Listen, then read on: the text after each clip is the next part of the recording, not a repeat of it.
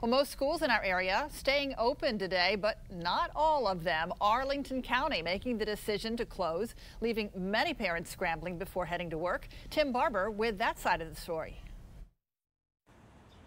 If you woke up in Arlington this morning, this is the majority of the snow that you saw right here on top of the cars. The sidewalks in the neighborhoods are mostly clear, as are the roads heading to school. We're going to cross the street right here, and we'll take you over to Washington Lee High School. The parking lot is empty because obviously class is out today, but you can see the sidewalks and the parking lots are clear. It was not the case this morning in Leesburg, which got the majority of the snow in Northern Virginia. We saw salt trucks out there keeping the roads clear of snow. We also saw snow piling up a little bit in downtown Leesburg. It made the courthouse look beautiful, but the government out in Leesburg in Loudoun County started on time, so the courthouse opened on time. Schools there were on a 2-hour delay, but again, here in Arlington County, everybody had school off.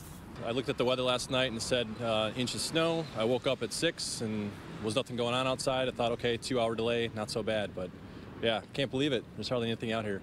It's really fun because I get to play on my tablet. Snow days are great days. Some of the other school districts around the area were also on a 2-hour delay. But again, here in Arlington, the school district was closed today, and that has many parents scratching their heads. Reporting in Arlington, Tim Barber, ABC 7 News.